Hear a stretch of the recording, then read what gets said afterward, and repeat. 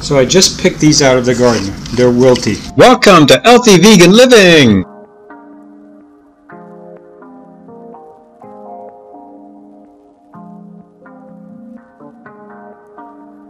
They were out of the water too long. If I put them in a glass water, they will grow a little bit more, but why not put them in ice water? This is a stock pot. I filled the water out. It's cold water. When I come back from helping my mom, these were all ready. I'll be able to eat them tonight. I'll show them to you then. Alright, so when I first got the leaves, they were completely limp. Alright, the stems were completely dead. So what we're doing now is we're pulling them out of the cold water, and you can see the leaves have real structure again. I mean, they are fully inflated. So what we're going to do next is we're going to dry them, and I'm going to put them away, and I'm going to eat them tonight. Okay, maybe that one. Okay, so there's going to be some that didn't make it because they were completely lack of fluids. They were limp. So this way, okay, so some just didn't make it, but some did. And these will be really, they'll taste really good in my salad tonight. Okay, alright. Okay, so this is one little trick you can do. You go to the market, you buy these things. Sometimes they're separated, they come in a bunch, and then you're able to reuse them again. So what I'm going to do is I'm going to snip off the stems, because I can use those in my soup. And all the really good leaves, I'm going to add those in my salad. So I don't keep the stems together with salad. I usually end up eating the leaves of that very night. So you just can't beat a delicious leaf like this right here. Okay, so there are times too when I strip the leaves for the salad, then I even take the stem off. So I cut these stems like this, and then I bag them and I put them in my freezer. Now some people, they like to eat these stems, and that's great. That way they're not throwing away a plant. So that's what we're doing right now. We're just going to cut these stems off. We're going to save our leaves for our salad tonight. What I've been doing lately, instead of cooking these, is I've been eating them raw. And the reason why you get a lot more nutrients if the leaf is fresher. And that kind of makes sense, doesn't it? So this way it's got full of water. The stems are nice and taut compared to when I brought them home and they were kind of limp. And then I'll be able to use them in my soups, and when I make my broths. Just put that away from me, and everything will be fine. This is just something for you to remember, that when you buy something and it goes limp, it's not totally wasted. Okay, now this one is not a good leaf, so I just take off the good part of the leaf and I throw away the rest. Now if I had a compost heap, I would do that. Like over here, there's not much of that leaf, that's really good. The rest, but then the stem is going to be perfectly fine.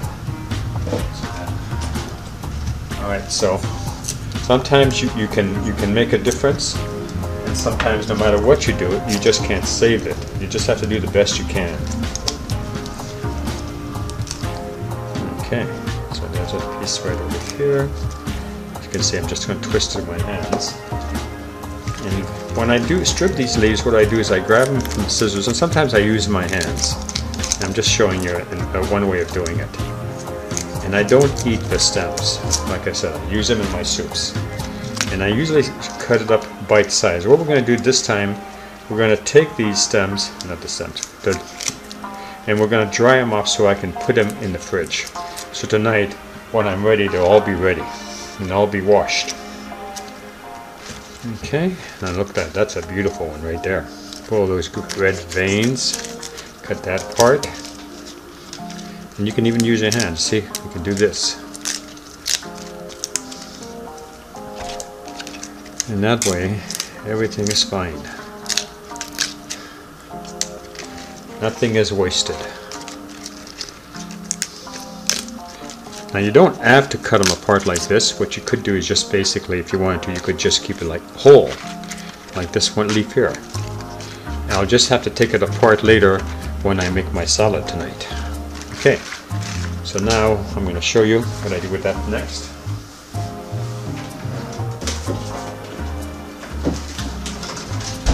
Now it takes me about 1 to 2 weeks to use up all the broth that I've made. So there are times I use a zip-locked freezer bag, and I try not to keep it in there any longer than 2 weeks. But if it does happen, then what I do is when it comes out of the freezer, I just simply rewash them. This has been all washed, so I'll remember that. Sometimes what I do is I put a W over here so it says it's been washed. But I still wash the bag because sometimes it gets kind of like some frosting on it, and that frosting isn't any good to eat, and it can damage your vegetables. Okay, so that's it for that. You can see that's all going to be soup. It's going to be broth basically. And here what I do, I take another towel and I'm simply going to, oh, my scissors fell apart. I'm going to do this. And what I'm trying to do is I don't want to put it away wet. In this way. And then I try to kind of damp, basically take some of the water off the leaves. And it gives me a chance to look at them again. Like this one's not really very good, so the bottom. Now if I'd probably taken these off a little bit earlier than today, because they've been soaking for over 12 hours, I might have been able to save more of the leaves, but we don't know. I mean, I was out doing chores, and that's not what I was thinking about. So these are my garden leaves straight from my garden. And these are beet leaves. Beet leaves don't have a really long time. Once you pull them out of the ground, you gotta eat them. Or fry them or something. I know it's got some leaf damage, but I think it's got most of it's good right here. And then if I could bring this back to my compost pile, but you know, it's a little harder when you're in the city, and my compost pile is like a couple miles from here. Oops. Yeah, that's right.